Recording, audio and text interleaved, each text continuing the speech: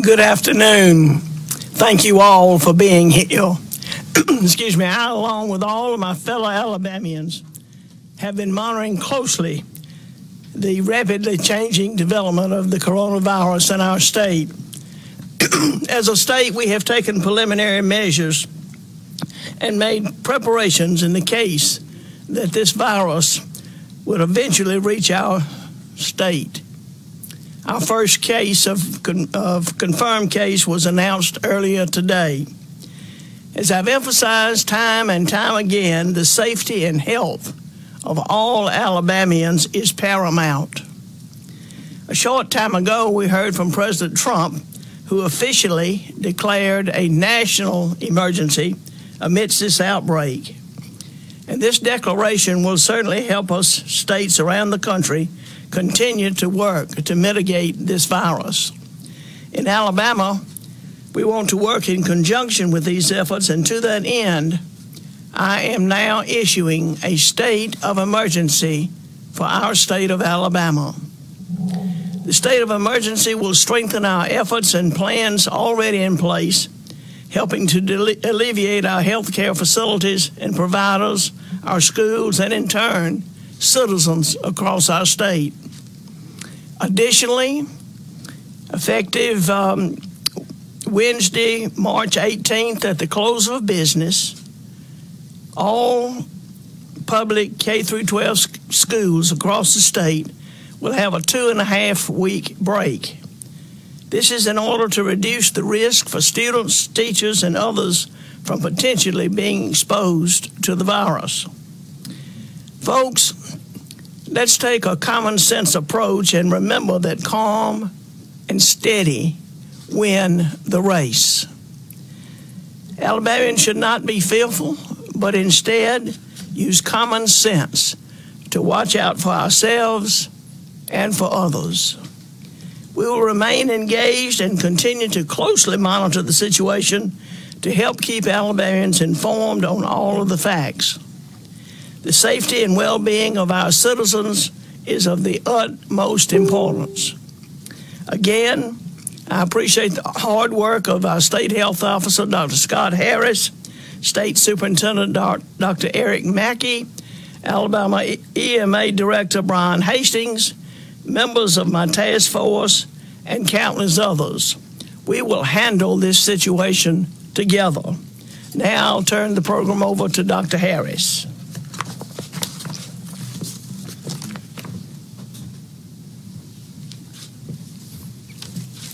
Thank you very much, Governor Ivey. Thank you. I'm Scott Harris. I'm the State Health Officer. We appreciate you joining us this afternoon. Thank you to Governor Ivey for your leadership on this issue. I've spoken to you a few times from this position over the past few days, and we are grateful that the governor has decided to declare this state of public health emergency. We think that's exactly the right response, and that will help us so much in our ability to carry out our public health functions and make sure that we're protecting the health and safety of all Alabamians. I have some additional information to let you know about that we have just learned about in the past few minutes. We had a second confirmed case of the coronavirus that we were just notified of less than 30 minutes ago. This was from a person residing in Jefferson County. That patient and that patient's physician have already been notified of that. This is a person who has been isolating at home because of illness. Jefferson County Health Department is involved with that process, as are ADPH staff who will be a part of that investigation as well. I would say that this is a very fast-moving situation. We're not surprised to have additional cases, and we have been expecting this for some time. I would say that also that in the past 5 to 10 minutes, just as we were preparing for this press conference, we have some preliminary reports of 3 additional cases, so that would bring us to a total of 5. I don't have full information on that at this time about those locations, but we'll try to provide that for you as soon as possible. Again, this is something that we have been expecting. We have known that we probably had disease transmission in our state, but as we have ramped up our testing capacity, we are starting to find these cases just like surrounding states have had. We have a number of responses that I've talked to you quite a bit over the past few days. One additional thing I'd like to let Alabamians know about tonight is we have a call center that will be established starting at 8 a.m. Tomorrow to answer questions and help people who are concerned about whether they are need testing to call and get information on how they could obtain that. This is not a medical information call line to talk to a physician or to get a diagnosis, but rather it's a call line that will give you information about how you might be tested depending on where you live and whether you have a doctor. The number for people to call starting tomorrow is 1-888-264-2256. I'll repeat that, 1-888-264-2256. This is a toll-free hotline for people to call if they have questions about whether they need to seek testing. This will put them in touch with their own provider if they have one, or try to connect them to another provider who can help them make a decision about that if they do not have a provider relationship already. Again, that will go live tomorrow morning at 8 a.m. I'm sure there will be many people called because many people are concerned about this, so continue to call. We'll increase capacity on that hotline as needed, and so that way everyone will have an opportunity to call and reach someone and speak to a person about that. That's all the new additional information I have at this time. We'll take questions in a few minutes if you have additional questions, but at this time I'd like to turn the podium over to Dr. Eric Mackey. Thank you, Dr. Harris, and certainly thank you, Governor, for being proactive. We were very fortunate that the Governor called a task force together several days ago and got way ahead of this before we even had one confirmed case in the state. So we're able to react very quickly as new cases are confirmed. We're also fortunate that she's been very proactive to go ahead and make a decision about what to do with our schools.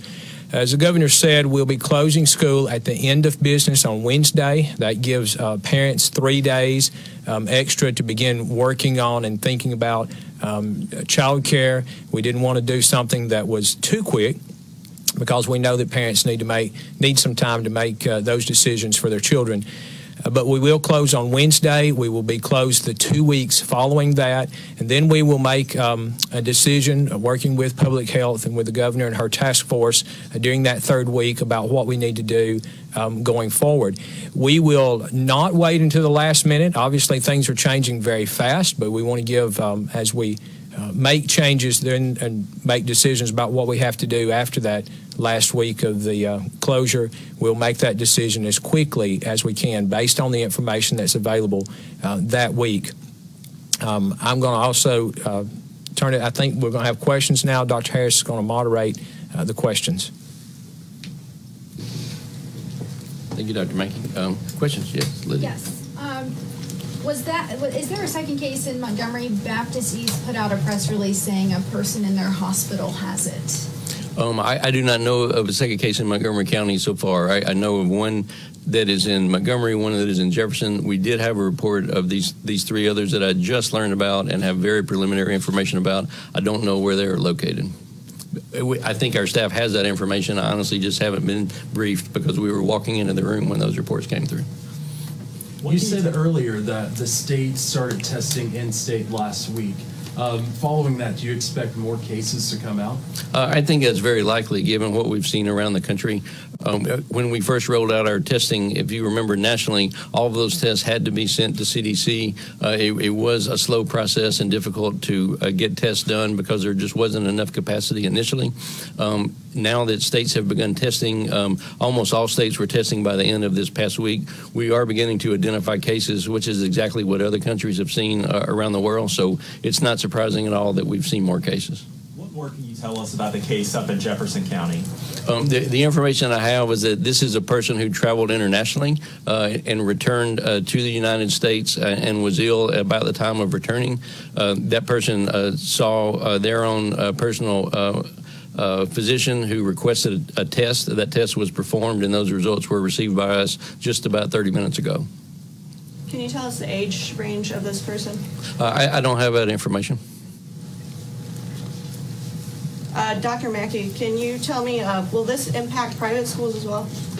This will not impact private schools. This is just for our public K-12 schools. Okay. And And then looking at the proclamation, there's some wording about days. Will the schools not have to make up these days at the end of the year? That's correct. So under a state of emergency, there's a provision in the law that we can forgive those days, and that's our intention right now. Well, that is what's going to happen with these days. So for the days that are closed, that's a total of 12 days. They will not have to make those days up.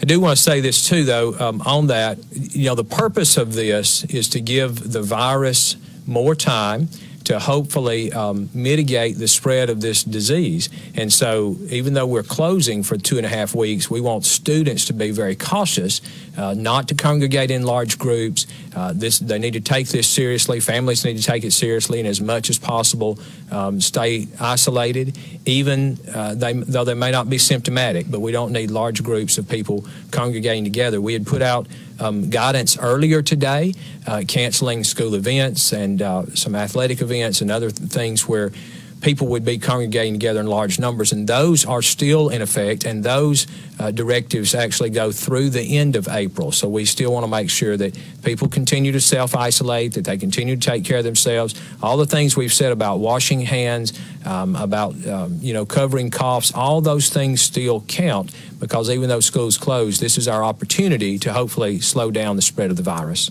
What factors are you going to look at when determining whether or not to expand the closure for another week or whatever the case may Sure. be? What are those factors that are going to determine that? Well, obviously, between now and then, we'll be working closely with public health. We'll be looking at is there an outbreak? Does this continue to grow? And if so, is it sporadic around the state, or is it statewide? Are there communities that are more heavily affected than other communities? Those are the kinds of things we'll look at. We also will be looking at how it affects our school communities. So one of the things, we'll be sending guidance out to superintendents this evening. One of the things we're going to be asking them is to continue to report to us, as we had asked them before, if there are students or staff or family members who have confirmations of COVID-19, because we want to continue to monitor that on a daily basis. That'll go into our decision about what we need to do as we approach the end of the month.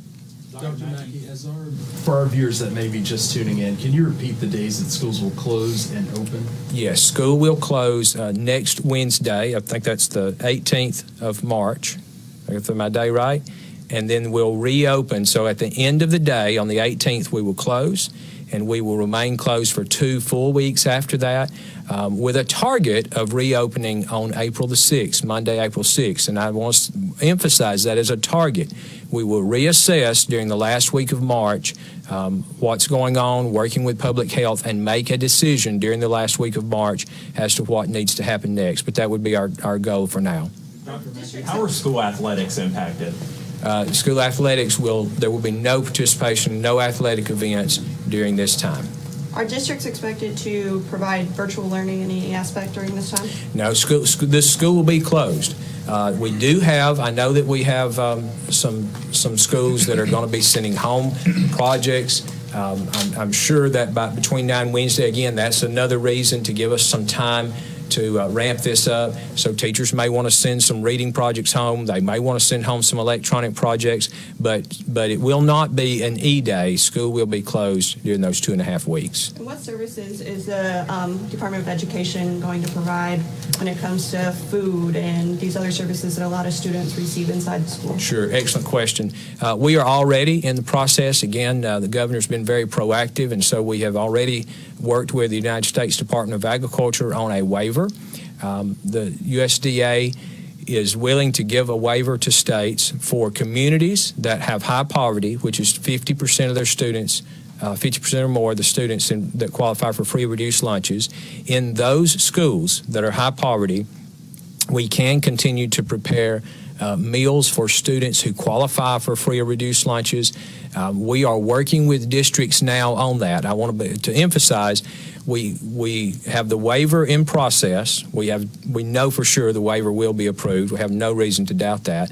But that does not make it easy to get the meals to students. So just because we can prepare the meals, obviously we have distribution problems. We have been working on that this afternoon with our staff. In some cases, families may come to the school and pick meals up. In other cases, we may use some community volunteers to deliver meals. We obviously are also going to follow health department regulations. So if they're hot meals, we can't take hot meals out unless we have the proper way to transport them. But we have actually been working on that all day today. Our staff's been on that, and so we're communicating with local superintendents on that. Some communities may not have the capacity to do that, to deliver the meals, but on a case-by-case basis, as much as possible, we will continue food service. Do you anticipate when you'll be able to start providing that food service? No, I don't have a good answer for that right now. Do the closings apply to the state's pre-kindergarten program? If it's a pre-K class that's in one of our public schools, yes, it does. And I don't know about the other pre-K classrooms. I would imagine we've actually had communication today with several private schools around the state because many of them follow the public school schedule. Many of them have said they want to follow what we do in the public schools, but I'm not prepared to say like each one what decision they would have made. But if 70% of our first class pre-K classes are in a public school, and all of those will be closed. Anyone else? We have additional questions? You know, for people who, and I kind of asked this earlier, but, you know, people are going to the stores. Some people are afraid to go out in public. I talked with some friends who said they're afraid to go to restaurants. They don't know who has it. That's part of the concern here. Should people be concerned? I mean, we're closing down schools, and that automatically puts an element of panic into the room. I mean, what's your message to people? Sure. I think we recognize that people are concerned, and when hearing about an outbreak going on in other states, it certainly makes people anxious. That's a perfectly normal way to feel, and we understand that. And yet we think we have a good plan in place to handle this and to mitigate the spread of this disease.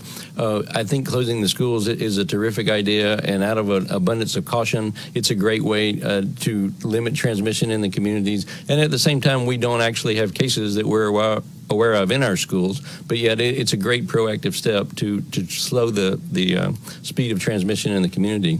What I would tell people is similar to what we talked about yesterday. Please use your normal prudence. Be smart about hygiene, be smart about covering your cough, about washing your hands. Please stay home if you're sick. If there's a chance that you could be ill, we would want you to stay home and try to contact your provider and minimize the chance of spreading that to someone else. For those people who are particularly vulnerable, people like the elderly, people that have certain chronic health problems, I think those people in particular need to be prudent about being in large groups of people where they could be exposed to someone with an illness without even realizing it. The guidance that we gave yesterday was a recommendation to avoid mass gatherings, and we define that as 500 people or more. And of course, any number you choose is going to be somewhat arbitrary in a way. Really more important than what the actual number is to ask the question, can you maintain a safe distance between people to minimize the spread of disease? And from what we know about coronavirus, there seems to be something about a 6-foot range that's important in the transmission of that disease. So being within 6 feet of someone who's ill and for a prolonged period is how this disease tends to spread. So it's really much more important to try to minimize the spread by observing that rule. So our recommendation would be to avoid any type of crowding situation where you couldn't maintain that 6-foot rule. And if you're going to be in a space for a prolonged period of time, more so than an actual number. I don't think people need to be frightened at all. I think that they need to use normal prudence, and I think together we will be able to get through this. We know that in other spreads of outbreaks, there's a defined period of time, and the time is not exactly known right now, but we know that as we continue to work on this, at some point we'll get through this. Is there any concern with kids being out of school that their parents may be some sort of medical personnel, EMTs, whatever, and they may not be able to go to work because their kids are out? Sure. Dr. Mackey may be able to address that even better than me, but obviously there are a lot of considerations that go into a decision about closing schools. Certainly parents who are directly responsible for caring for those kids may have to make changes, and so obviously there are effects on workforce when kids all have to stay home. And when you look at all those things on balance, I do feel that this was the right decision about closing schools, but certainly we have to be aware of that fact as well. I know you don't have a crystal ball, but where do you hope we'll be a month from now? I would hope that I will say, first of all, we probably expect to continue seeing cases as we continue to ramp up our testing capacity. More cases will come in. I would hope that a month from now we'll be seeing less cases or seeing new cases at a slower rate. But the fact is, it's just too soon to say right now. This is a new virus. We don't really know what the activity of the virus is going to be and how long things are going to continue. We can get some messages from looking at other parts of the world. We can't exactly correlate what happens in this country with China, for example, but in China you can see that they had pretty significant activity for about 3 months, and things have slowed there significantly in the past few weeks. So it's possible that could be similar here, but we just don't know right now. Governor Ivey, how confident should the people of Alabama be? You're leading the charge in this, but how confident should the people of Alabama be in that the state has a handle on coronavirus? Well, the people of Alabama can trust the members of the study commission that I have supporting this effort, certainly Dr. Harris, Dr. Mackey, and we're being very thorough. And I think the people of Alabama trust us when we say we are being very thorough. And this is an ever-changing situation. The virus is unknown, so we are ever-changing, but we're nimble, and we will face these challenges as they come. Governor, are you concerned for the economy at all? We've seen some stores, kind of close down. People say they're not going to go out to eat as much. Is there any concern there? Well, there's no question that this whole thing is slowing down activity and travels and tourism and whatever, so there's no doubt that it's affecting it. But I was pleased to see the stock market started going back up today after the president started his press conference announcing a national state of emergency. If I understood it right, the emergency order means that the schools won't have to make up the days. Is there any other significance to the emergency order? Is it? Well, the emergency order for the state is very fluid and very flexible. And, for example, as governor of the state of Alabama, I could say all state employees are not coming to work, but we're not doing that. We want all state employees to continue to come to work. But the state of emergency gives the governor broad and flexible powers, and we'll use what we need to in the most prudent manner possible. You've got 2 weeks with kids going to be out of school. It's nice weather right now. Parents are going to have to be dealing with some kids that are wanting to get out and go do something. What do you suggest parents and families do with this nice weather, but they can't get out and actually be out in big audiences and stuff? Well, maybe they can find a swimming pool somewhere.